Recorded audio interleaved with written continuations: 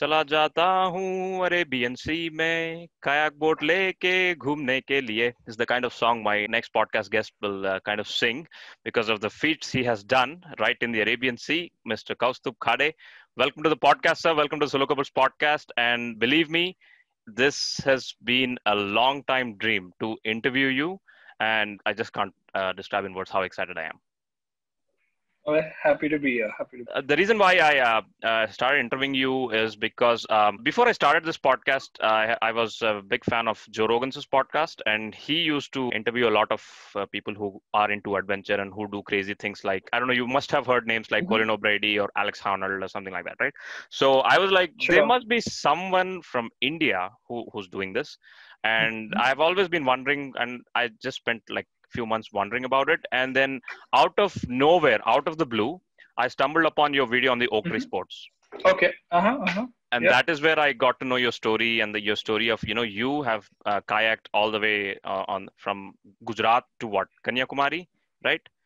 So that was my, Dwarka and Gujarat to Kanyakumari. right. Yes. So let me just put what you did in perspective here. I'm going to show in my 10 centimeter phone, if you folks can see, Mm-hmm. Mr. Kaustubh Khade, he paddled all the way from here to here, the entire west coast in a little kayak boat with his bare hands. And yeah, and that is the reason why I was excited to invite him, because I love adventures. So once again, sir, thank you very much for doing this. Thank you very much for your time. Sorry for delaying. We should have done this last week. First to kayak, No is that worries. right, sir? And you kayaked, and what, your Yeah. missus was parallelly cycling along the entire west coast, and just you both were Yeah. meeting every now and then, every day or couple of days. So we'll talk about how that all that went. But Sure. what a feat, Sure. sir. I mean, you look back right now, you are working in the corporate world. You're supposed to look like a classic corporate uncle with big belly and big glasses, sipping green tea, assuming that you will be healthy, but you're not, sir. So from there to where, what have you done? How's your journey been? You mean from the kayaking world to the corporate world, or the other let's way around? let's take it from the bottom, right? Where did this come from, Sure. right? So why, how, when? Let's begin how you got into kayaking first. Well, I got into kayaking the way most people in India get into kayaking, which is incidentally, right? Hmm. I just happened to be at a beach that there was a kayak at. Hmm. I think that's where most people first come across it. So it's either some resort or it's down at a beach, and you just see this thing, and you see some people. Invariably, they're usually foreigners who are taking to the sea. Okay. I started this back in 2010, so it's been like over 10 years now, right? 2009 or 2010, yeah, Hmm. somewhere around then. And I just happened to see um, or come across kayaks in Palolem, which Hmm. is in South Goa. Goa. And I at the I same guessed time, it. somebody You were was in Goa. taking you, yeah, Right. it had to be, Yeah. from Goa. And we were in Goa, we were in this beach called Palolem, and they were running these motorboat ferries to go and see some dolphins. Hmm. And basically, I said, okay, maybe the motorboat is could be scaring away the fishes. Hmm. So there was the kayak option available. So it was me and my friend, and we both got into the kayak. It's a two-seater kayak, um, and we just kayaked about 1.5 to 2 kilometers into the water, Hmm. right? Knowing nothing about the water conditions, about wind, about the tidal conditions, none of that stuff. But we just loved it. I just fell in love with the sport because it felt slightly reckless, right? It felt like a bit of adventure that you wouldn't get in your regular life. Right. And that incidentally, that trip was so fortuitous that on the same trip, while I was headed back to Bombay, which is where I stay, or used to stay at least, um, I happened by a boat show, which happens in Panjim every December. And at the boat show, I just walked in and said, okay, let's see if anybody can ship some kayaks to Bombay. Hmm. I had no clue about the kayaking scene at all. Um, and I found two chaps who were very eager to send me a kayak, right? And I got Right. both their brochures, and the chap like, you Hmm. know, we haggled on the price, so on and so forth. And the third guy, he was the first one who asked me, "Have you ever kayaked before?" Right? And I was like, "What is this guy's problem?" Because like I'm a pro, I've done it twice. right? And What's there? You're and just then that rowing. yeah, it doesn't seem that tough. And then that chap turned out to be somebody who headed a kayaking center back in Bombay, and Hmm. he said, "Why don't you come down to Bombay and I'll just teach you, and then you can decide on whether you want to buy a kayak or not, Right. right?" And that's how I first started up on it, and and then slowly like things just kind of fell into place, right? And it was just more about okay, like I have a fairly curious mind. Hmm. So when an opportunity presented itself, I just jumped onto it. The same way I ended up training under a 12-time world champion for surf ski or kayaking. Right. I trained under a world champion, an Olympic medalist, right, for canoeing, right. Hmm. Uh, all of these things built up, and I made the national team in 2012, right, and then again in 2013, right. I went down to two Asian championships, Yes. right, and this was in the early stages, right, while I was still juggling a corporate life or early Yeah. corporate life, Just let's and just at the pause same right time. there. Just let's just pause right there. Mhm, We'll continue it. mhm. You are an IIT student, right? You're an IT student, and then you entered what? You were working parallelly. You were working in the corporate world, right? I was. So I was so I'm a computer science graduate from IIT Delhi, right? Hmm. And at the same time, I joined as a developer, right? Hmm. And Classic. uh, Yeah. and I was yeah, and I was just doing BlackBerry development back in 2009, 2010. Wow. It was a fairly interesting product that we were working on, right? Hmm. So the challenge from the corporate world was there, and at the same time, it allowed me some freedom because you're not entirely like you're not up the ladder, so you can go and carve out your own time. Hmm. And in my spare time, that's kind of what I did. I just trained really hard. I'd Hmm. just be on the water, like probably during training, it's like 4 times a week that you're on the water, Right. right? And so that was fairly useful to have some amount of discipline around Hmm. your training, Hmm. right? And I think that's like fundamental, right? Like you can't possibly achieve anything until you've done the hours training, right? So that's why in the first few years it was okay to do that, to hold down a job and at the same time, Hmm.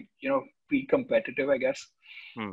But then after a while, after my second Asians, I realized that okay, this is not something that will like pan out in the long run.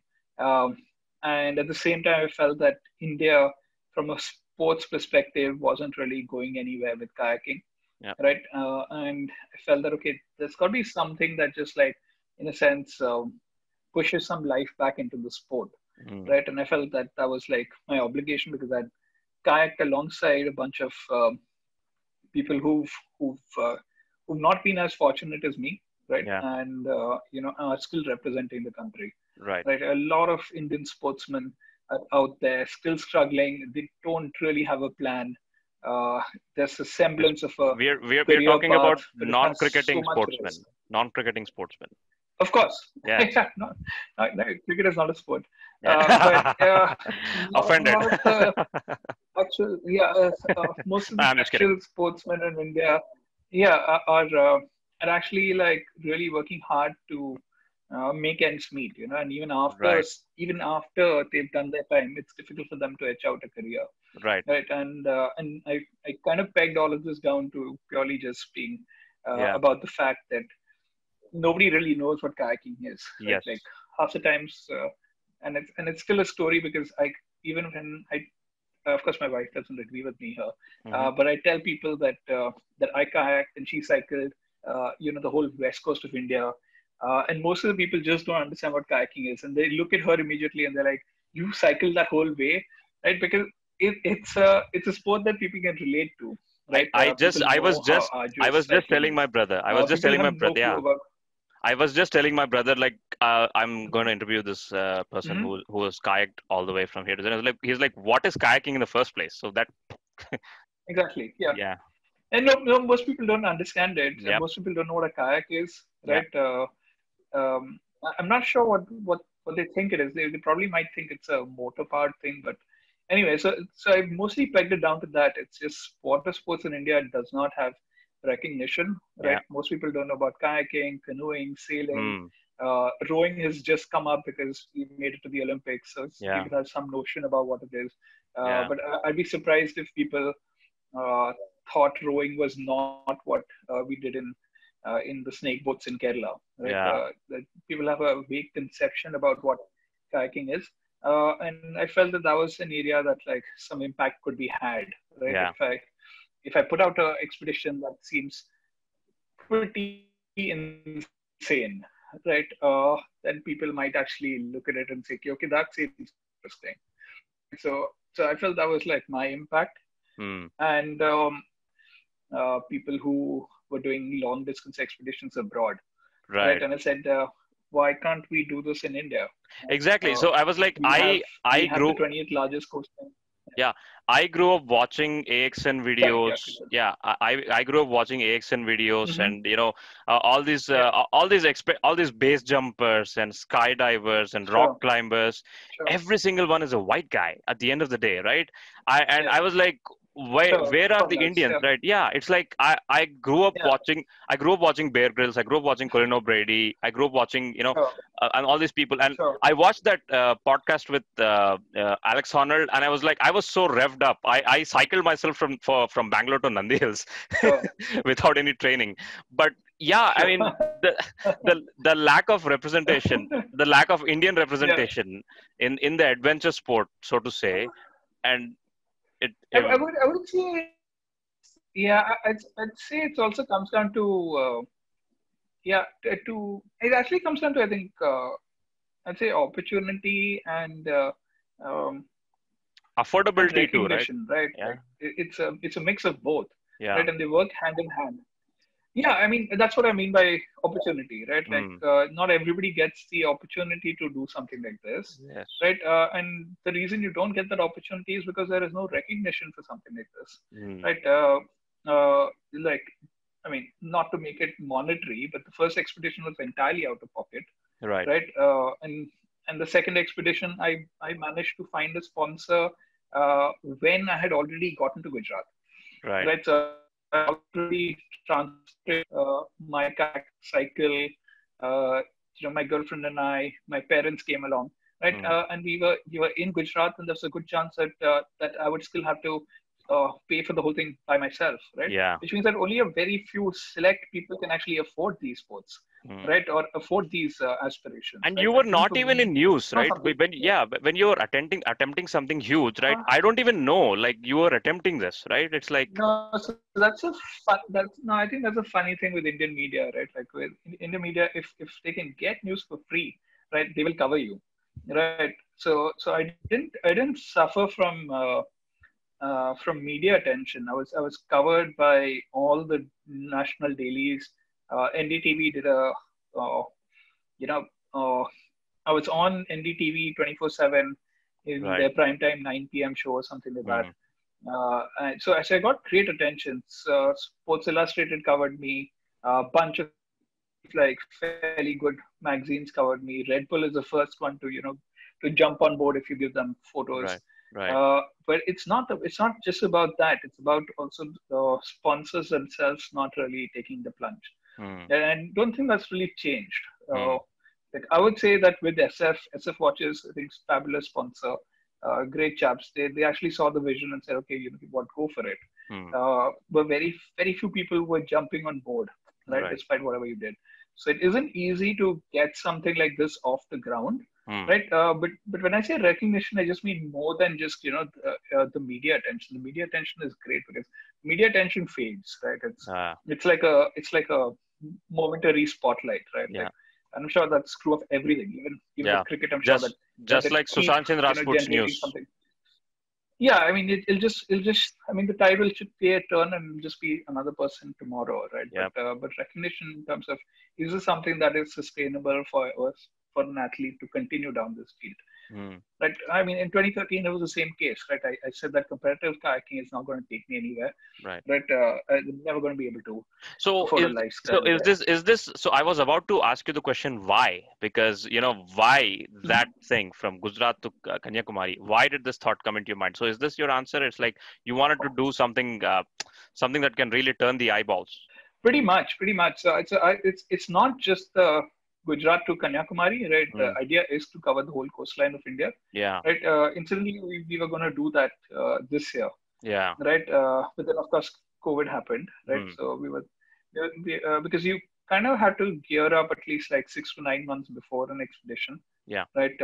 That's a minimum window to get people prepped. So I remember in January we talked about it. We said, okay, is this a year? Are we going to go do the East Coast as well? Mm. And we were like fairly keen about it. But then, of course, things have turned out a different way now, Right. right? So can't say when that East Coast will happen. But the idea is to cover the whole coastline of India, Right. right? And have an like Indian do it, like Yeah. be the first person to cover like all 7,500.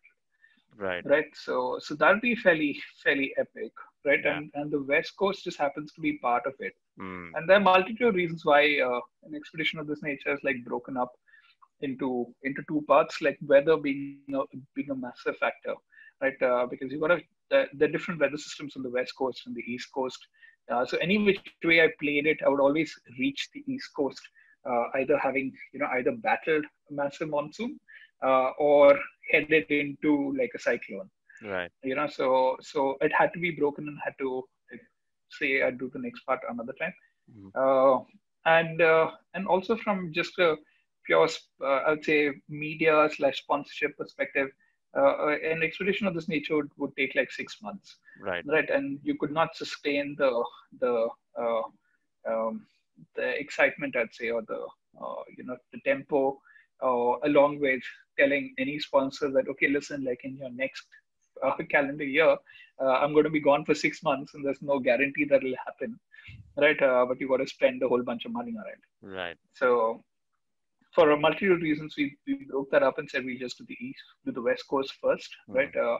It was something that I had already prepped to a great extent. I'd done a pilot expedition Yeah. back in 2015 when Mumbai to I Goa, is climbed it? Bombay to Goa. Yeah. Yeah, Mumbai to Goa. Yeah, and then this one just like built on top of that. So I kind Yeah. of knew what the West Coast would look like around that time of year as well, Right. right? Yeah, and then that's how we set things in. In March of that year, I quit my job, Mm. right? And Shantli quit her job as well, and and then she wanted to do the whole peninsula as well, and I was also keen on doing it. So we said, okay, this makes a lot of sense, and then we waited for the right weather window, which came in November of that year, and then transported everything there. Hmm. What is common among these adventurers, right, who take up these ridiculous tasks, right? So, for example, people who climb Mount Everest Hmm. without oxygen, and this guy who walked across the Antarctica alone, this guy who climbed the entire El Capitan without any rope. What is this common thread, Yeah. if you can observe and break it down for us normal folks? Uh, and also the funny thing is, I won't say that anybody that people can't do it. I'm Mm, sure. I mean, of course, athletic ability is part of it, right? mm, But I wouldn't say that gets you there. mm. There are tons of examples of people with athletic ability who haven't been able to I'm more interested in complete. the mental part. Yeah. Yeah, so it actually just comes down to what is driving you, right? Mm, And I mean, to give you an example, like my wife alone, right? I think back in 2015, right? We bought our first cycle, mm. right? Like, so before that, of course, she knew how to cycle, but it was like when she was a child, right? Yeah. And then we got our first cycle, I think, back in 2005. Yeah, something like that. Mm, Within a year, she had, I mean, within a year, she had cycled from Bombay to Goa, right? And she had cycled from Manali to Khardungla, right? And wow. and I mean, of course, she's fairly fit, right? But a lot of it is just mental endurance, right? Yeah. It's just that she powers her way through stuff, right? Yeah. There were people on the Manali Khardungla trail who were way fitter, right? Who've been training a lot more, I'd say, right? Right. But when it came down to it, um, Shantu is just more driven to go and do this thing, right? And Right. I think of the 20 people that attempted that ride, she was, I think, one of 5 or 6 people who finished it, right? And the only girl who finished that. Right. drive all the way up to Khadumla, right? And that's insane. Like I don't see myself doing that. So I've been cycling my whole life, and I still think I wouldn't probably want to go up She there. sounds like a Like good podcast altitudes are guest, sir. not my thing She anyway, sounds she sounds like a good but it's podcast just guest. oh, she is super shy. Okay. She she will- she will not get in front of a camera. Like there was this time Ooh. we took her to a press conference in Bombay, Hmm. and she was so nervous. She was Okay. just so nervous. And I was like, listen, you've just completed this insane feat. What do you have to be nervous about? But Shan just yeah, I mean you can try, but I have my reservations about how We'll, it turned out. we'll talk about that. Yeah. So anyway, come back to your point, right? Right. It's more about I'd say it's more about the mental fitness, right? Hmm. And even then, like on this particular expedition, um, and as with most expeditions, there's always it also comes down to like the support staff and like who's powering you through this, Right. right? On this one, like we were each other's support, Yeah. to be very honest, because I mean, to put this into perspective, like the whole West Coast is like some 3,300 odd kilometers, right? Yeah. Which is like 6 states and like some three union territories that we have to cover, right? It Yeah. took us 83 days to do this whole expedition, Right. right? Right. And I think the first few months you're still, I'd say like when I did the Bombay Goa thing, right? Hmm. Of course there was fatigue, of course there was like wear and tear, right? But it was just a 17-day expedition, Hmm. right? Out of which I kayaked like 14 days. There was one day where everything went wrong. So it took about 17 days to get there, right? And you can Right. do something like that on pure adrenaline, I feel, Hmm. right? Like Yeah. half a month, you could probably like do that. But when you're doing something which is like 3 months, right? And Hmm. every day you're in the water, right? Every day you're wet. Okay, every day it's like the sun is coming down. Every day you're just like doing a, like between half a marathon and one full marathon of kayaking, Right. right? Like 21 kilometers to about 42 kilometers. I topped out at about 45 kilometers, at Okay. average about 35 to 40 or so, something like that, So right? minimum 20 When you're doing this is, for like 3 months, yeah. minimum 20. Oh, minimum, I think minimum would be like 25 or 28 or Right. something like that, right? Right. Right. The only certain stretches where you're going to like just do about 20, 22 because it's logistically impossible because the Hmm. next spot is going to be another Hmm. 10, 15 kilometers, Right. right? So you need to like pause at that particular beach. Hmm. But yeah, if you're doing those kind of numbers, and Shanj would like at least do like 75 or so because she had to leave the beach, then go alongside and then Right. come back, and Yeah. the road is not exactly straight, right? Yeah. So when you're doing something like that every say day in day out, like the fatigue is saying you start to question like why you're doing this, what is the motive? It's questionable because like there's not really like nobody's asking you to do this, right? Like, and if you just take the foot off the pedal, like nobody's going to like question you, right? Yeah. Media doesn't care, right? Hmm. Nobody's pumped in money to your expedition, Right. right? So there's no financial obligations, Hmm. right? You're just doing this because of like some stupid idea that you have, right? Okay, this is something I want to do. So it's basically just you. So it's about. Uh, I mean, when Alex Honnold did that thing without the ropes, right? Like Yeah. nobody else had done it, right? And that sounds suicidal, right? Yep. And it's a big feat for a reason, right? I mean, Right. uh, at any point of time, you just lose concentration for like Yeah. seconds, and then you're done, right? Like it's insane. It's a It's massive all feat. about it. Yeah. Nobody's yeah It's like, can I push myself? How far can I push myself? I think that is yeah the thing, right? It's yeah like, because when I started doing my little thing from Bangalore to Nandi Hills, I oh, cycled all the way to the Nandi Hills, and when I was coming back, last 10 kilometers, sure I gave up. I gave up. So that right it, yeah, right big, and it's like, yeah. nope, I can't push myself apparently, and and it takes something special to do something like what Yeah, you did. Yeah. yeah, no, I'm saying. So I mean, if you get up and the next day you're going to like attempt 80 kilometers, right? Mm, Then it's going to be a bit of a challenge for anyone, yeah. right? Even now, like if you ask me to go and do about 45 kilometers of kayaking, I'll probably do it, right? But Right. but the next day will be horrible, Yep. right? And I won't be able to do this sustained thing day in and day Mm, out, right? yeah. So that's not easy for anyone. Mm, Um, but it comes down to just like at those particular moments where you're just like, okay, why do I need to continue this? Right? Yeah. And we face that like multiple times, especially in Kerala. I think Karnataka and Kerala were like our roughest, Mm. because Shanjli's knees were like were swollen up. My Yeah. three fingers, which hold the kayak paddle, right? Those were jammed, so Right. I couldn't straighten them. Like they were literally just stuck like this, and nothing. I mean, we were doing like paracetamols, we were trying local anesthetics. Nothing would like relieve the pain, right? It was Mm. just swollen and throbbing, and you just needed to power down because you knew that you had to do like another 6 to 8 hours today. Uh, Right. and this, yeah, and so it just comes down to like, are you one mentally strong enough, right? And two, it actually does come down to like, who else is like with you on this journey, Mm. right? For me, like luckily Shanjli was there, right? And days that I'd break down, she's like, okay, you know what, we just need to get like another couple of days, right? Or Right.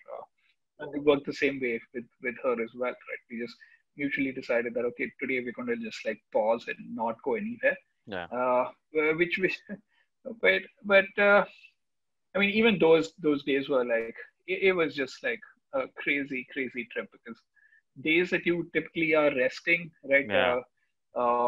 tend to be like equally, arduous, like enough or more work, because suddenly you'd be like kayaking or you'd be cycling for like 4 days or something like that, 4 5 days, and you put out like a good, uh, 150 180 kilometers or something like that, and then you just realize that okay, you gotta see through all that footage that was there, or put out some photos for your sponsor. You gotta get the story straight.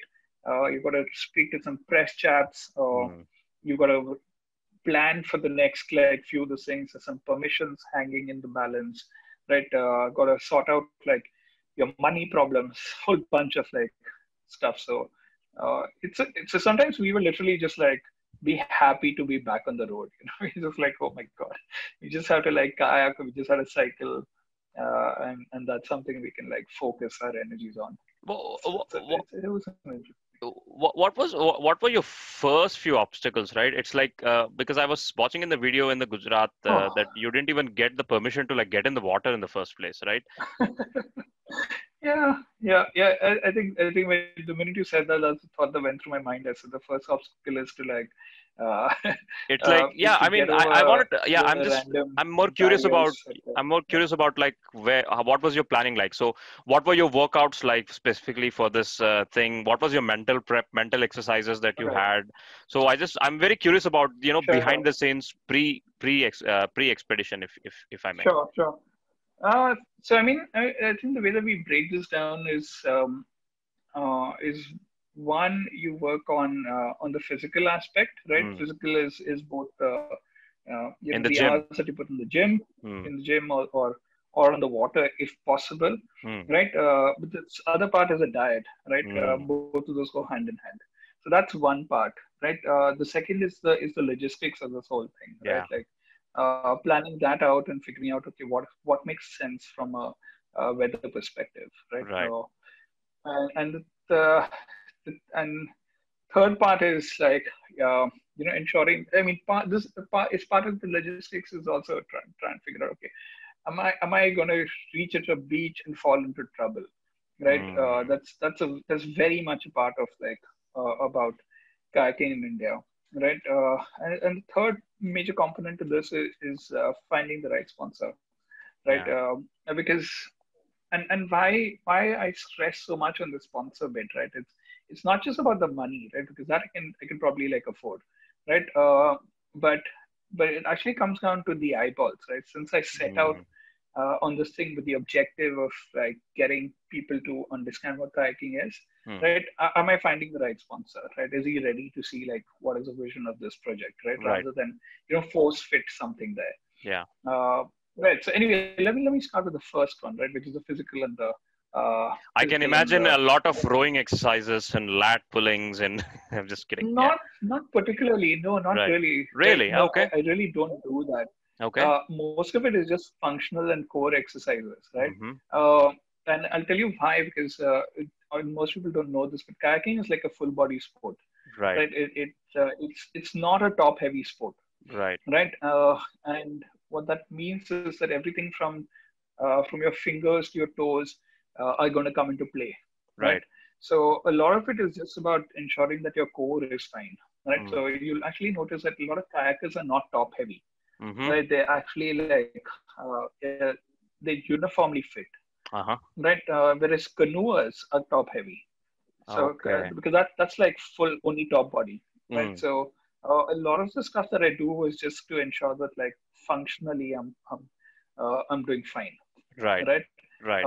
And uh, when it comes to the water and training on the water, there are basically just three parts to it, right? I do strength, which is stamina, right? Yeah. I do speed, right? Uh-huh. And then I do technical. Right. So stamina is very simple. Like I Yeah. literally, you're just on the water for 5 hours. You take Mm. like the shittiest possible kayak you can find, right?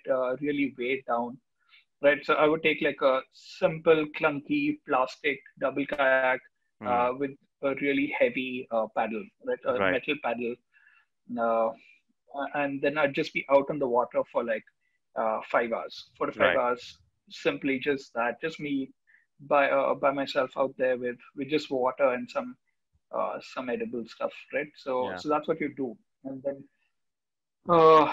once you're out there and then you realize that's what it is, then you bring in, because you know that you're equipped with like, so I've actually got spent some time and money to get equipment in here, Right. right? So I have a really nice kayak, right, and I have Mm-hmm. really nice paddles, right? Not that that is really important, but because I've already done the stamina on Right. the plastic kayaks, right, it's much easier on this, right? It's like you Speed prep is, for the toughest question paper so that you find it yeah, easy in the pretty much, exam. yeah. Pretty much. And on the speed front, right? There are some areas where you're going to get stuck. There's Mm. some areas where you need to get out of there in a jiffy, Right. right? Like I was stuck in a very questionable area just on the southern tip of Diu, right? Oh. Which is Gujarat, like fairly crazy place where there were a bunch of eddies. The rocks were really forming up. There were waves. There was a crazy tidal influence. There was wind against me. Pretty much all the elements were in play, Mm. right? And it was quite a trying area, trying spot I was in. In fact, this fisherman's boat actually took a U-turn to come and like actually see if I needed help, Oh. right? But by the time he reached me, right, I'd already gotten out of there, Okay. right? Which means that you need to have like your speed in those critical areas, right? So, Mm. Mm. so that's the second part of it, and the third part is just technical, right? Which is, have I done some rolls training? Mm. If I capsize, can I get into the kayak back again? Right. Right, that is super critical, right? Yeah. Like to date on an expedition, I've never fallen out of a kayak, right? But Right. if I did, uh, one, it would probably mean that something is already wrong, Mm. right? Like I'm either exhausted or I'm in a really bad spot, which means that like if it came to that, then I need to be technically sound. I need to Yeah. re-enter my kayak, the first time, Right. right? I don't need another attempt because the water is a very different creature, right? Like Mm. you will tire yourself out if you're in the water, right? And not having done like very little, uh, I'd say physical exertion, Right. right? It just drains you, right? It seeps away your heat, Yeah. right? You struggle more with it in a panicky environment. Yeah. Invariably, you're going to like probably drink a little bit of water, right? You're not breathing right, you're not thinking right.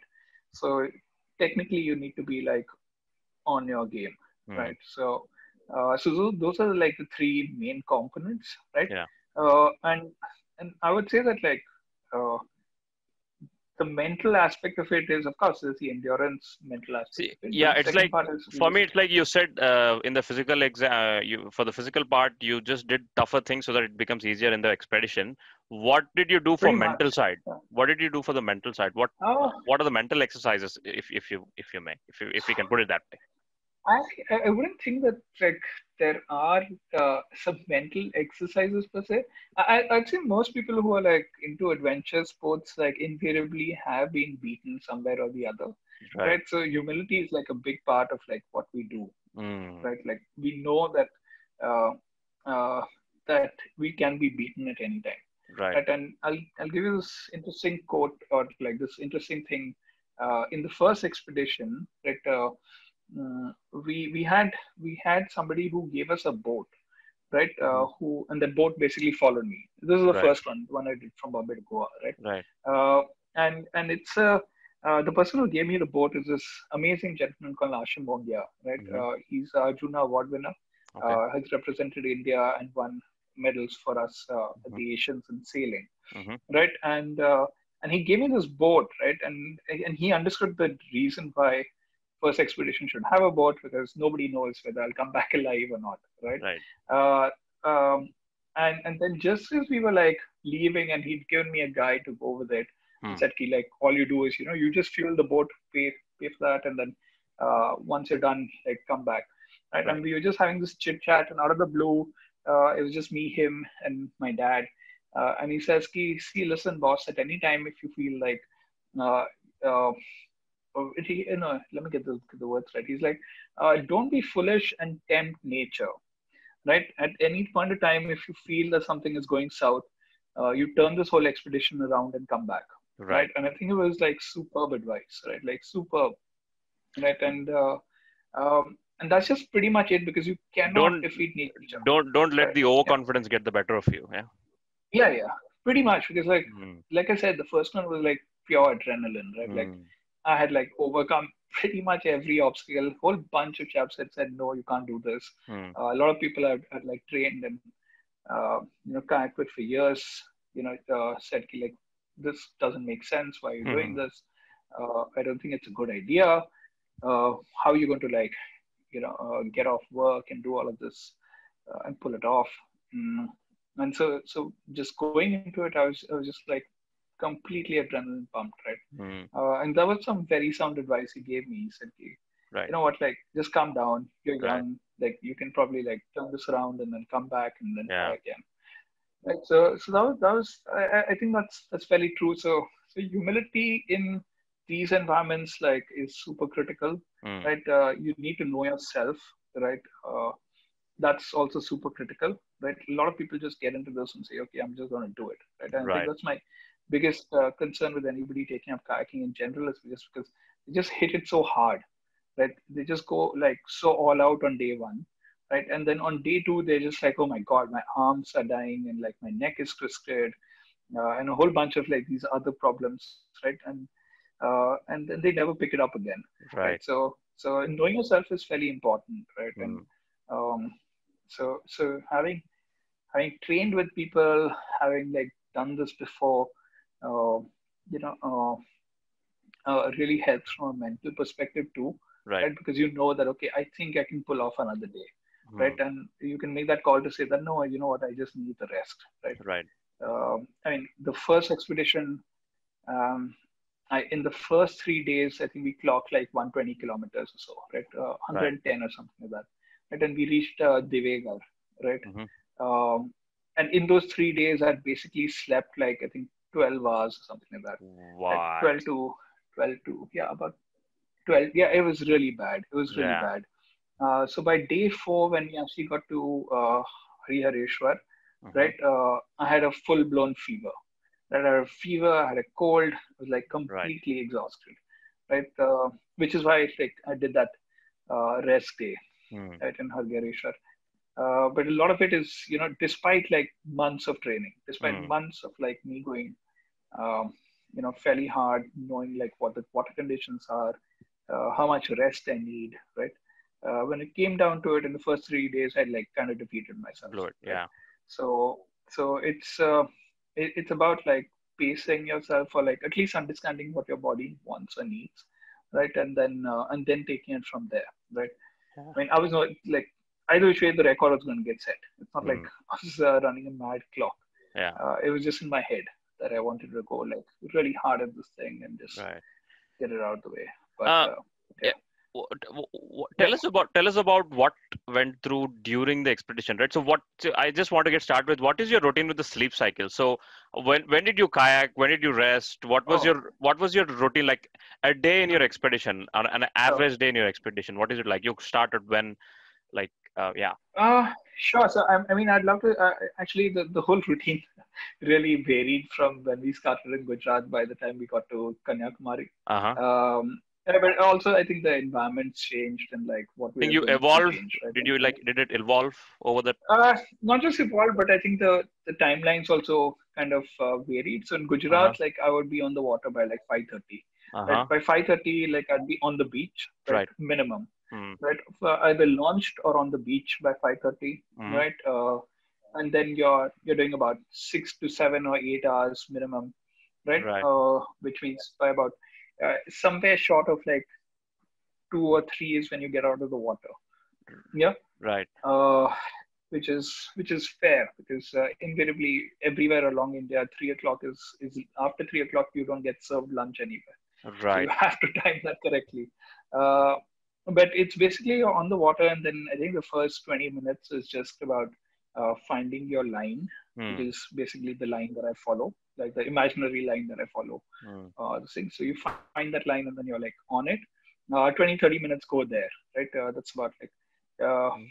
which means you're about 2.5, 3 kilometers out at sea, right? Right. And then there things are a little calmer. Then you're like, then then it's basically on uh, I plot everything on my watch, Mm. right, and I just follow that, um, and then you're on the water for 6, 7, 8 hours. I think 11. Chanch, is it 9 or 10 hours max that we've done? I think about yeah, about that much. So about 9 to 10 hours is like the max that you're going to be on the water, right? Right. Even then, you're So just that like would kind of pushing amount to yourself, what? and you don't want to 20, do 25, that. 30 kilometers per day, roughly. No, no, no, no, no. Yeah, so typically you do about 6 to 9 hours or so, Right. right? And that can be because depending on the weather, on the conditions, right? I'm averaging about 5 to about 6.5 kilometers an hour, Okay. right? So Right. that's between about 25 to about 45, depending on the day, right? Right. Right. So my largest, I've done 3 stretches where we've hit 45 kilometers. Mm. Each of those was not less than 9.5 hours, Mm. right? Uh, it's because after a point in time you're going to slow down naturally, right? Yeah. The wind picks up by afternoon, right? You have your tidal variations along the coastline. There are a lot of places where a river or a stream or something like that comes and Mm. hits the sea. You slow Mm. down there because of tidal conditions again, Mm. right? By the afternoon, because the winds, the waves start picking up as well. So you again invariably slow down there, Right. right? So no day. I mean, there's no simple math to it. Right? Like And it it, changes like within 30 if you're seconds. going on a jog or a trek, you can just stop and just have a sip of water. Is that possible when you're Yeah. kayaking? Just Uh, a break to no, like catch up with your you can breath or stop. something like that? Yeah. Uh-huh. Because No, you no, don't even have an you can anchor or stop. something like that, right? It's like you're like a bobbing duck, No, no, no. basically. Yeah. Yeah, no, so it's not like foaming water all the whole Right. Right. time, right? Right. There's a lot of areas where it's just like calm in itself, Mm. right? But if you say Gujarat, for instance, right? If Mm. you look at uh, the whole coastline, a lot of the windmills, right? Yeah. And the windmills are basically pointed inwards, Right. towards land, Right. not away from land, which Yeah. means that the wind is coming from land. Mm. So a lot of times, if you're just like out there, and I saw this all along the coastline up to the view, Mm-hmm. uh, the wind would just push me out to sea, Right. right? And then that's not very good waters to be in, Yeah. right? So invariably, even stopping was on the Gujarat coastline was an issue because you just didn't know how far you were drifting, Right. right? So the wind was against you there. So Mm. we'd start early in the morning where conditions were like slightly better, more manageable. Then you'd be Yeah. out as soon as possible. Gujarat beaches um, are very treacherous, Right. right? But all of that changes by the time you reach, like, say, Karnataka, Maharashtra, Goa, Karnataka, like a little calmer. Karnataka gets a little rocky, Mm. but the wind was not that bad. By the time I reached the end of Karnataka, I just slipped into Kerala. The wind was coming the other way around, Hmm. right? And it would come from the sea, right? So Hmm. there was like these huge waves that would come up to like chest high and then hit me like perpendicular to the kayak, Right. right? And then you turn the whole way. So those conditions changed, right? Hmm. But by the time we reached Karnataka, invariably what started out at 5:30 became like 6:30, became 7, Yeah. uh, to be 8 as well, purely because like you haven't got your rest, right? It's Hmm. just it was just that simple. You just needed to like sleep a little bit, and like Hmm. even the half an hour sleep would just be like so good, right? Right. So Yeah. And so I think what's your yeah. logistics with food, shower, toilet, communication? I mean, Sure. So these things we take for granted yeah. when we are sitting on a sofa, and you're not exactly sitting on a No, sofa, no, right? So yeah. yeah. No, it's pretty crazy. So typically you'd probably imagine that like you could probably stay on the beach, right? But Hmm. it's not necessarily safe, Hmm. right? And also had Shanjali, right, with Hmm. me. So her safety is like super important. So we actually just find a spot Yeah. like a hotel or a hostel or something like that to stay at, Hmm. right? And then we just like stay there, right? Hmm. And but a lot of the logistics is around this, right? Yeah. Where are you going to eat? Where are you going to put up? Where are you going to like Yes. get drinking water, right? Yes. Like, that's the primary one because we on the expedition you're drinking like at least like 6 liters of water a day Hmm. minimum, Yes. right? Like that's the minimum that they're going to do. So you're running through like a lot of water. Hmm. Food is not necessarily like that big a concern because you can eat anything, Yep. right? You're going to burn it. Yeah. Right, so you can. A lot of people ask me like, "What do you eat?" And I'm like, "I eat everything." Hmm. Right, like you give me thumbs up, I'm going to drink thumbs up. You give me a pack of chips, I'm going to eat a pack of chips. You give me meat, I'm going to eat meat.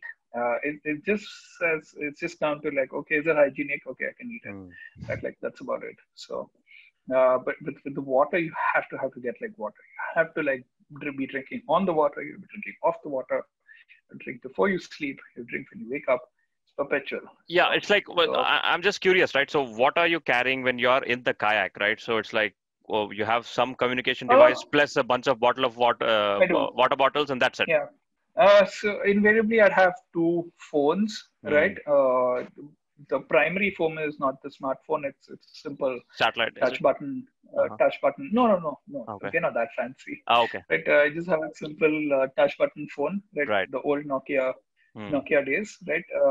And that's the one you call from, Yeah. right? And the other one is just emergency. I usually carry about like at least two different connections, right? Hmm.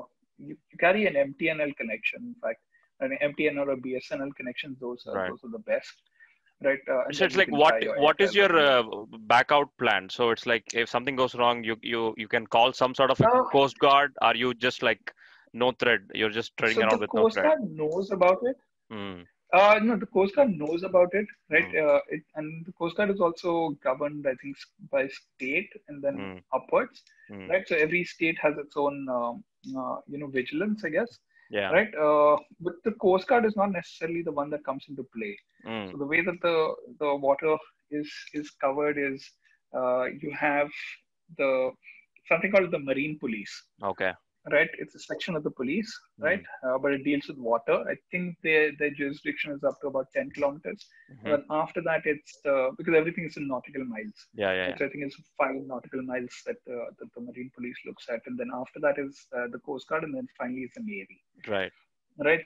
Yeah, so it's the marine police, and then the Coast Guard, and then the Navy finally, Right. right? But it's basically the marine police that's going to come see you, Hmm. come Because see you're you not first, going right? beyond like So 3-4 kilometers away uh, from the coastline, right? So no, yeah. no. Yeah. But it depends on which state you're in, Hmm. right? And that determines how active the marine police is. Right. To be very honest, Gujarat coastline was superb. Hmm. Everybody there was like spot on. Hmm. Right, the marine police was like super active. The Coast Guard was great. Right, and luckily I never met the Navy. Hmm. Right, but I'm sure they they were also like, but also understandably so because that border is like needs to be heavily patrolled. Yeah. Right, frequent Right. incursions there. Yeah. So anyway, yeah. So that was that. So Hmm. I was in touch with the Coast Guard, to be honest, right? And there was a amazing commander, Commander Harish More, Hmm. who actually like flagged off my expedition, Yes. right? And Yes. this was I around the saw time that. where I didn't find like the backing. Yeah. Hmm. It was Harish More who actually came in there and said, like, go do it.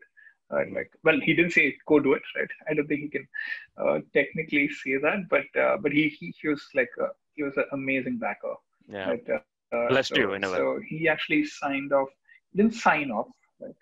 Yeah. He kind of blessed me because he basically took a letter that said like Hmm. received um, by the Coast Guard, right, Hmm. on my plan.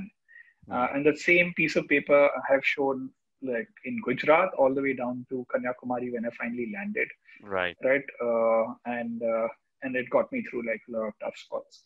Hmm. So so yeah, so I mean that's kind of like the second part of what I was coming to the logistics, right? I think we're done with like the physical and mental Yeah. training. 3,000 The second part is logistics. A lot of it is on ground 3,300 and kilometers of yeah, permissions is what you're talking a about, lot of right? it nobody's going to give you that. So, so, Right. so if you, so very honestly, we did try. Hmm. Uh, Back in 2016, right? I think tensions with Pakistan were like coming to a boil, Yeah. right? So I did go down to Western Command, which the Coast Guard Western Command, which sits out of Bombay, right? Hmm. And I said, "Ki boss, I'm going to do this whole thing across the West Coast, right? Hmm. Can you sign off on it?" Hmm. And they said, "No, we can't do that," right? And that's kind of sad because uh, why I say this is because when I did Bombay to Goa, right, Hmm. they had signed off on it, Yeah. right? And then it became like a sign of the times kind of a thing, plus Hmm. not having the permissions in place. Hmm. And then I spoke to another Navy commander, right, amazing gentleman called Abhilash Tommy, Hmm. right, and he said, "What's to stop you?" And I said, "What do you mean?" Like everybody used to stop me. So I said, if you sit around and wait for permissions to come, then you'll be waiting your whole life, Right. right? Uh, and it was basically just on that one call, right, that I said, okay, let's load up the car, right? Like we have a weather window, right? Yeah. We're just gonna go do this.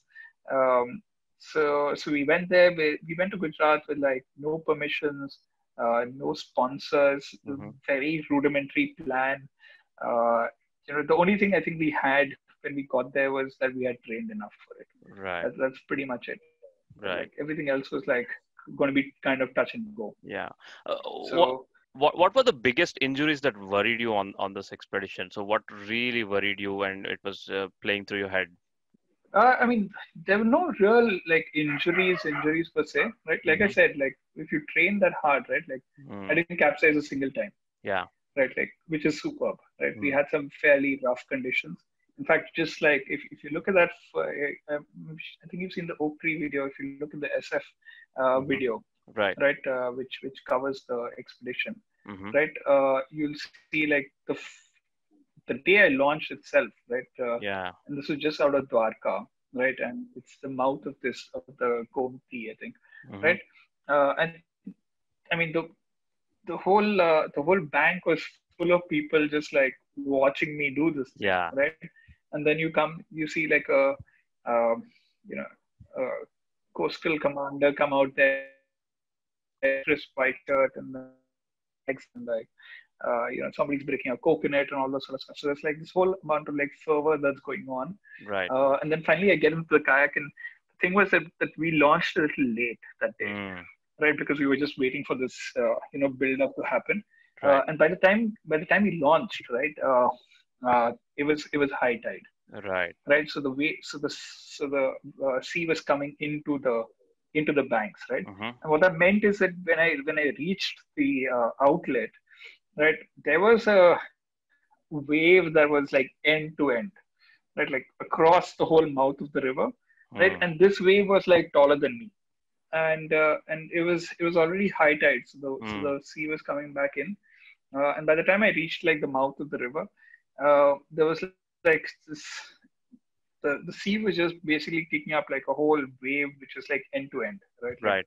the whole width of the river, basically there was like a wave that was like taller than me, Hmm. uh, and and there was nothing I could do, right? Like I had actually technically not been in a kayak for like months because I was staying out of Bombay. That Hmm. Bombay has monsoons, right? Right. So since I mean from I'd say March till September, right? Hmm. You're not allowed to put boats in the water, and I Right. basically quit my job in March. Right. So and the first thing you see is like this wave that's coming at you, right? Right. And there's nothing else that you could do, right? You can't Hmm. turn away, Yep. right? This wave's going to chase you down, right? So the Hmm. only thing you had to do was like power through it, right? Hmm. So I just went into sprint mode and then just like ran straight at the wave, right? And I cleared the first wave, and Hmm. then there was another wave, um, and I like cleared through that as well. And then finally, like you're on the other side, Right. right? So, and then once I was on the other side, it was perfectly fine. And I remember because there was some, I mean, I'd made some local friends there waiting around for these permissions and everything. Right. There's somebody who was a scuba diving instructor, Mm-hmm. and he had taken his own like little vessel out, Hmm. right? And he was really struggling there because he was trying to like divert away from these Hmm. waves, right? And I just like broken straight through, right? And Right. so it was fairly funny because I think dad and mom told me later that everybody on the banks were like waiting with like bated breath to see what would happen, Hmm. and everybody was like super relieved to see. So I'd say it's like injuries per se, um, not so much like Hmm. because we had Bec- mostly accounted or You had, readied ourselves for it. yeah, just you had the finger thing going. Yeah. I mean, the figure thing was fairly bad because, Hmm. um, I mean, one of the things that like I do from a media perspective on all of these Hmm. things is, um, you had to make the whole thing fun, Hmm. right? Like, there's no way that Yeah. you can sell a story or tell a story that was I think about the grit and the dark side and Hmm. all of that sort of thing. I don't want there to be like any negative connotations to this whole thing, right? Right. So if Right. you look at any of my like photos, Hmm.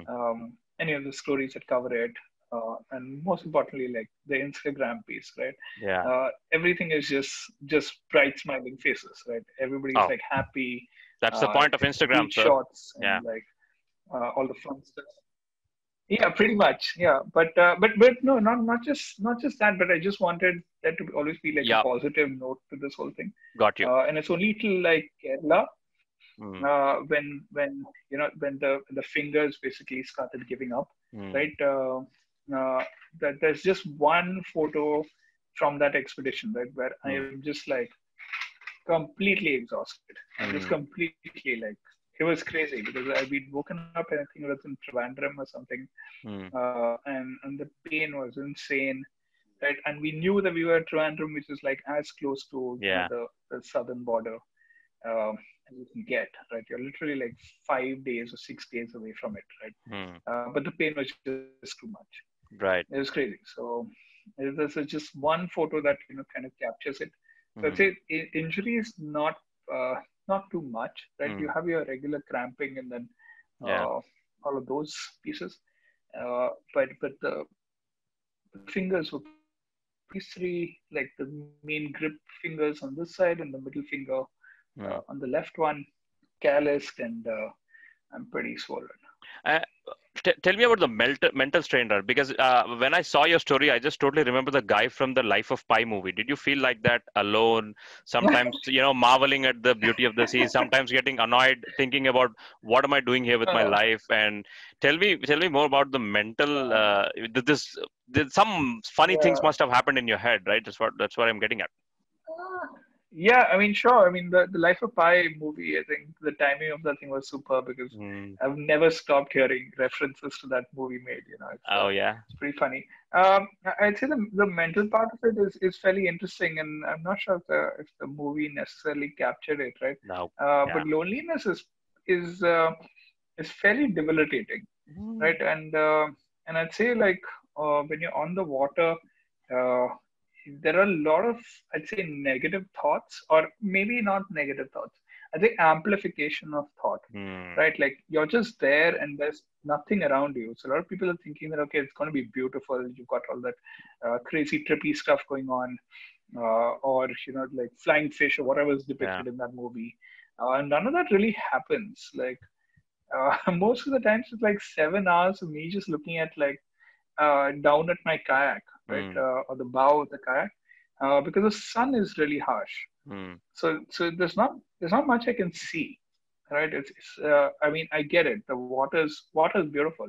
Hmm. Right? There's blue water, there's crystal clear green water, the jellyfish. There are going to be dolphins, Hmm. but that is probably just like less than 5 to 10% of the time, right? Hmm. 19 or 95% of the time, it's just going to be like um, a large expanse of gray or shiny light, right? Right. And there's not much you can do. So all you have to do is just, you know, be within your thoughts, Hmm. right? I mean, I've tried like a multitude of different earphones, right? Like Hmm. tons of them, right? I've imported a whole bunch of, waterproof headphones. None of that works, right? Okay. So I don't have music, right? I Hmm. can't listen to something, right? You can't be watching something, right? You're just out there like 7 to 9 hours a day, just with your own thoughts. Hmm. So what invariably happens is, and there's no other external stimulus, because like you don't want people to call you. You're not going to be checking your Instagram or any of that sort of thing, right? You're not going to be texting anybody. Right. So it's just you with whatever thoughts stuck around in the morning in your head, Hmm. and you kind of hope that that's a good one, right? Because you're going to be thinking about that same thought for like 9 to 10 hours, Yes. right? And there's one story because uh, in Kerala there was like this negative thought because I got a call from one of my sponsors and he wasn't happy with something, and I Hmm. was I was losing it. Hmm. Like before I got on the kayak, right? I Right. was losing it because I was just like, listen, we have given you more than what was agreed Hmm. for the amount you've put into this, right? I've done more for you without you asking for it. And Hmm. then in that morning he sent off uh, a very, like I say, flippant email saying he wasn't happy. And then for the next 8 hours I was purely in my head playing out every single thing that I've done for this guy, right? And it was so frustrating because there's nothing I can do, right? I can't call this person, I can't email this person. I'm 3 to 5 kilometers out at sea. Sun is bearing down on me, right? So it's just like the amplification of that one thought, because it's just playing on and on and on in your head. So I would say it can be pretty crazy, right? If Yeah. it's a good thought, that's great, right? If it's a good thought and you're just thinking, okay, you know what, this is the greatest day of my life. But if it's a bad thought and you're out there for like 8 hours, it can just be crazy. So I can't properly gym when my boss drops an email like that in the morning. I can't gym in the evening, sir. So you're out there, out in the sea. I totally get you. I get you. Right. Pretty much, pretty Right. much. Yeah. And you don't see people for a long time, right? How would you feel like at the end of the day when you see a human face, right? At the end of the day, like, or you see some random boat, Mm. random fisherman, that must be the most beautiful sight of the entire Oh, expanse of the sea, yeah, that you get to see all day, right? pretty much, pretty much, pretty much. Pretty much. I don't know if you've actually like been too much on the water, right? But if Uh-huh. you're on the water, like you will invariably see that everybody on the water is nice to you, Oh right? yeah. And I think it's a very simple truth, right? Like um, In because you're out adversity. there and like the the human touch is just like it's just so free. Hmm. Yeah, it's in adversity, right? Because everybody else is fighting the same elements, right? Yeah. If there's a if there's a fisherman out at sea, right, he's going through the same stuff that you are, and he's seeing that you're doing it with a lot of motor, right? Hmm. But he's obviously got his own, like set of problems, right? Hmm. So everybody is like really just nice to you, right? Hmm. I haven't met a single like person who's been grumpy or Hmm. not helpful, and that's, I think, I think that's just a general thing with expeditions that we found, right? Where of course one or two like bad instances, of course, Mm, notwithstanding, but people are just nice, mm, right? Like they see that you're going through stuff, and most people just kind of want to help, right? I right. see like I feel that I face more adversity, I'd say, in a corporate environment daily than I would on an expedition with females, right? Talk about So I guess that. on the water it's always nice. Uh, Right, it's, right. yeah, Um, so it's always good to meet people on the water. Yeah, yeah, it's great. you're an extrovert and water introvert in the corporate world, so I get that. No, I wouldn't say I'm an introvert in the corporate world, but yeah, I I'm think just just I that's mean just a lot of this stuff just gets its volume turned mm, down mm, because you've just seen like there's way worse stuff that can happen to you. yeah, You could be lost at sea, right. right? Your kayak, one of your buoyancies could like give up, right? Mm, You could get like right. bitten by a snake, Yeah. right? Like all sorts of stuff can happen to you. Like email is not the end of your life, right? Like all this is not a Yes. major setback. Right. So Oh, so it does get its volume turned down. So t- that. right. Tell me about that incident that I saw in the video where one guy was trying to tug your boat by throwing the rope or something like that. Is that very briefly and quickly? Were those the most dangerous moments you were very where you got really nervous in a way because for a moment that someone else couldn't hurt you or something like that? So so this was it's a funny story. This actually Mm, happened in when I just crossed over to Kerala, mm-hmm, right? And full disclaimer, I had known that like something like this could happen somewhere mm, along the expedition because I'd heard it happen to other kayakers, right? mm-hmm, mm-hmm, Uh, but I think the main thing in all of these things is to stay a little calm, mm-hmm, right? Not get too perplexed. mm, What happened was I'd slipped in. I mean, we were in Mangalore that day, and Mangalore is the southernmost tip of Karnataka on yeah. the coast. And then we slipped into Kerala. I can't remember the name of um the immediate port, but it's the Right. first fishing port just in the north of Kerala, right? Right. And this boat starts coming at me, right? And most people are really nice. So, Mm, like I said, like you usually just wave and you establish a rapport there, yeah. right? Wave and smile. And I was doing this, and this guy said nothing. And then he came about, and then there were two of them. One of them was on the motor, and the other guy was in front. Right. And he basically had like a rope in hand, Hmm. right? And then he comes close to me, and then I'm trying to have this conversation with him, and he says nothing. But something struck me as being a little odd. So Mm, he came by, and then he comes alongside my bow, which is like the front of the boat, right? mm-hmm, And then he basically like throws this lasso at me, and he mm, tries to catch me while I'm sitting in the kayak. And I felt something was odd, so basically I put the brakes on, which is just like jam my paddle right in, right? So mm, I slowed down, and this guy went over, and the lasso just fell in the front of my kayak, mm, and then slid straight off me, mm. right? And then I started doing circles around him, right? Right. Because he's got a big boat, right? So it's Yeah. not very maneuverable. So I just started ducking him, right? Mm, And I was like, listen, what is it? Why don't you talk to me, mm, right? Like, just talk to me, right? Like, I'm not going anywhere. Like, yeah. I can't outrun you. Right. So why don't you speak? And then I can't remember if it was like broken Hindi or broken English, something like that. Mm, But he basically tried to communicate to me that like uh, something about the police, right? And I was mm-hmm, like, "Are you police?" And he was like, "No, no, no." And then he's like, "No, you talk to the police." I said, "Sure, like I'm always happy to talk to the police, mm, right?" And then he finally like got somebody uh, on the on the call, mm, passed me the phone, and I said, "I'll come to you, but you do not like put a rope on me, huh, right? Like don't touch my kayak."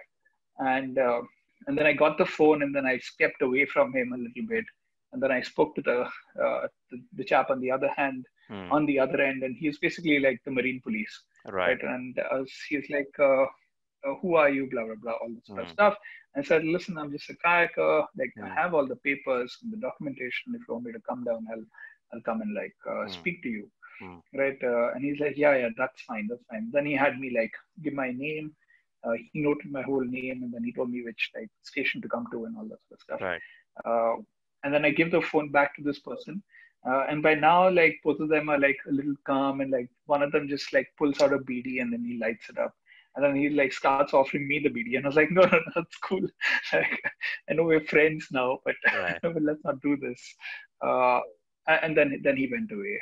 Mm. Then he went away, and then I went down to the police station later that day. Mm.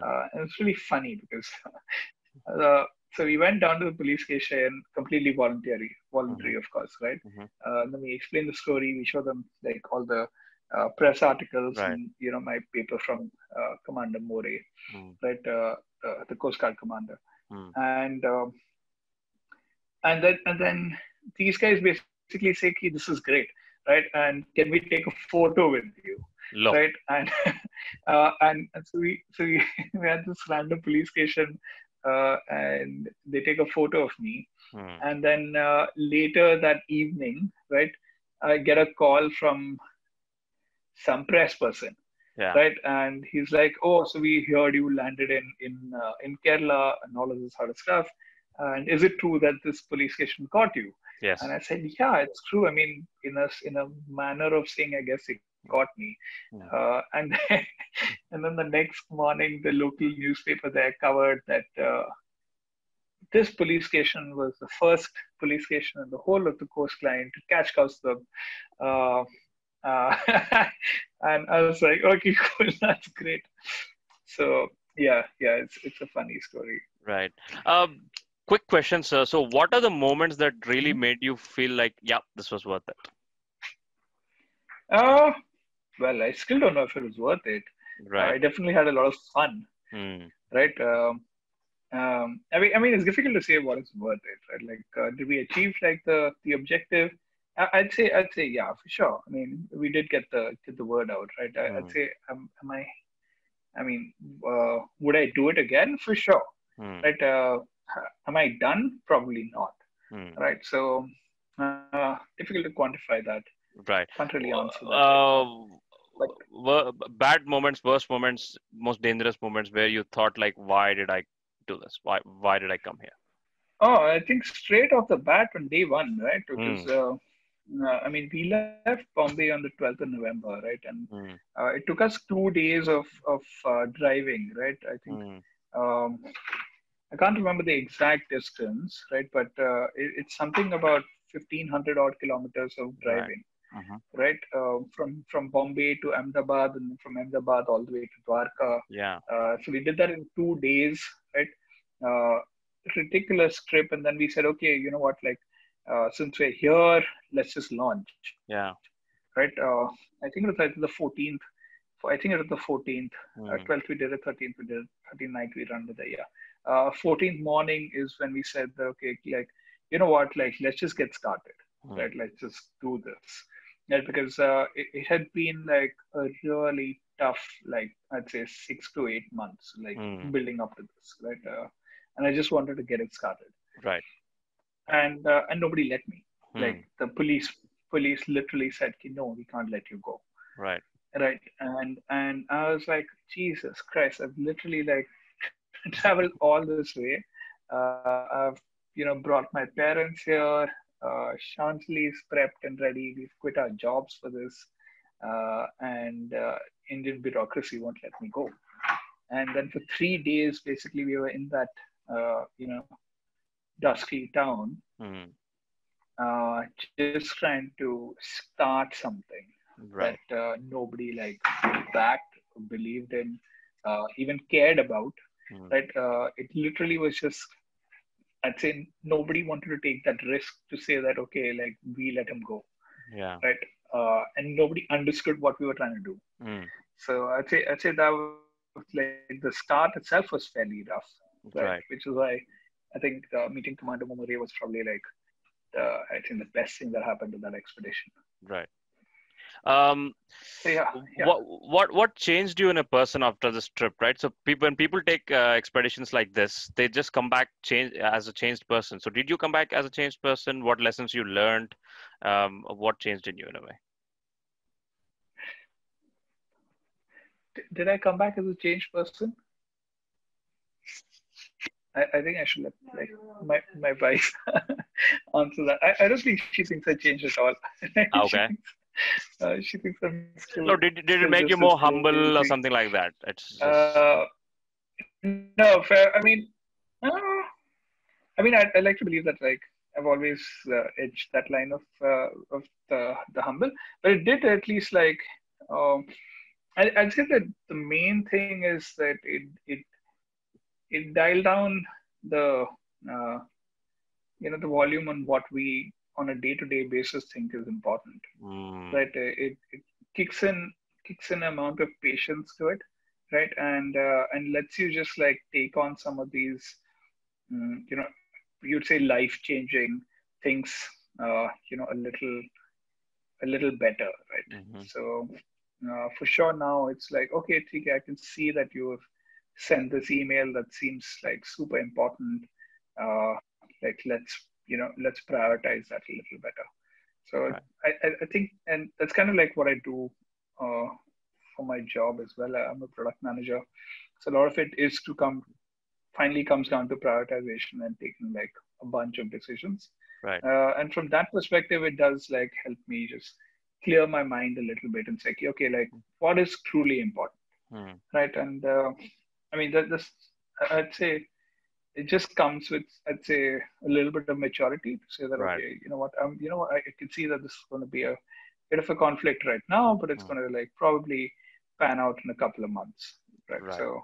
Yeah. Um, I think it added that dimension for sure because Mm, earlier I would just be like guns blazing, go at everything, right? yeah. But now it's like, okay, let's take a call that is this really good decision, right? Mm, Do I need to like should I be should I get that paperwork done? Who should I press for, right? Like before I do that. So there is that. right. Last topic. What is Mhm. tougher? Is East Coast tougher than the West Coast? Very top quick challenges in your mind. If you can keep it very brief. Uh, no, so I think the East Coast has got its own challenges, right? Mm, Uh, Hospitability, right? I think the East Coast is supposed to be less hospitable, right? hmm The waves are like supposed to be more treacherous. The beaches are like supposed to be a little more rocky, mm, slash more inclined. So there's hmm just going to be that. The large stretches of land that there aren't, there isn't habitation. There's mm, probably not going to be a lot yeah. of people, right? It's less mapped out, Mm, right? But on the other hand, right, we have now done one whole coast, mm, right? So there's like already a wealth of experience there, yeah. right? So I think now that we've got the West Coast under our belt, right? Mm, It's an experience that like nobody else has, right. right? And that just makes it a little more doable, I'd say, Mm, right? And in terms of logistics on the ground, getting the permissions up and running, we have a lot more credibility when it comes to that, right? mm, So most of those pieces are probably already handled, right? yeah. Now it's about when we could do Mm, that, right? mm, So there is an additional interesting element to this. It's probably like we might not do the cycling this time. We might just do the kayaking. yeah. So it might be way more interesting if both Chantli and I are in the water. Oh, wow. Yeah, yeah. So it might be fun, but nothing set in stone purely because 2020 is the way 2020 is. So Right. can't say what So happens. here's the thing. You said East Coast waters are not hospitable. You said 2020 has not been so kind. Here's one Mhm. thing that I'd like to be. I'd like to be a little more hospitable and a little more kind because I come from the state that is on the East Coast, Andhra Pradesh, and I'm pretty sure you will end up somewhere in the Uh-huh. Guntur district beach of Bapatla or something like that. So I know people there. I uh-huh. hope in the wildest of the wildest possibilities, I hope I can catch up with you one day on that shore when you do That'll this be thing great. That'll be great. on the coastline of Oh, Andhra Pradesh, sir.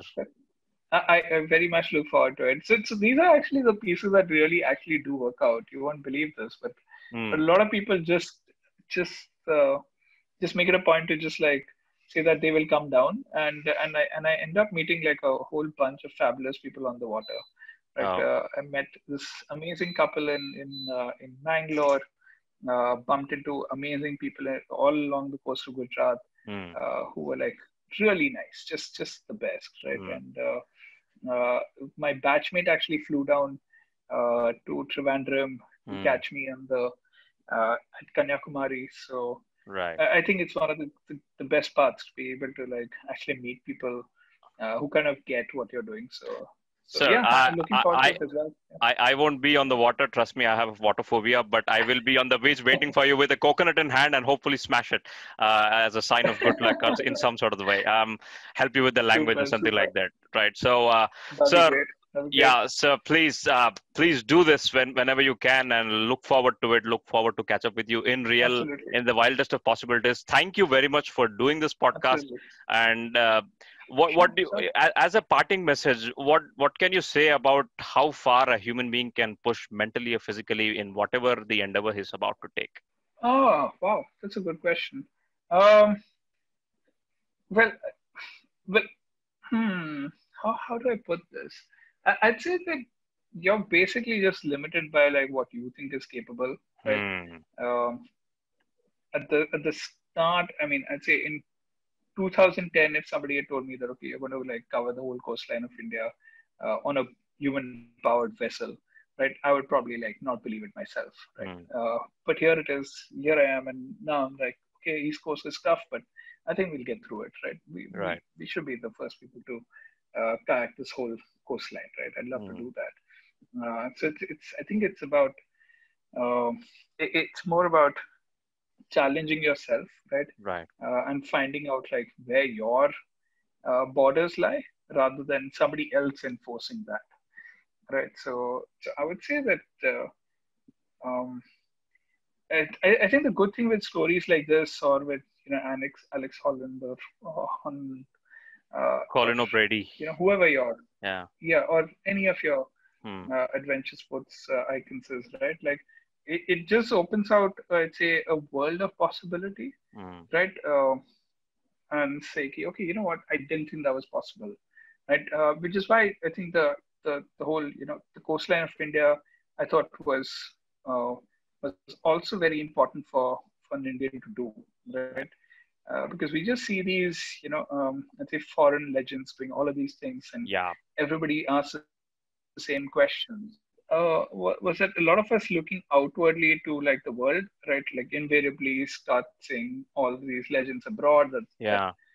and in our minds it's very easy to say that okay, you know what, but it's different the country that he's in Hmm. and the background that he's had, and this is not something that like we can aspire to. But Hmm. the minute you say that okay, you know what, there's an Indian who's who started just recently, right, Yes. and then just went and did this, it just becomes more doable, Hmm. right, like for everyone, right? So while I might be like the first Indian to kayak the West Coast, I don't think I'll be the like last Indian Right. uh, to to the West Coast, and that's uh, kind of like the hope as well. Hmm.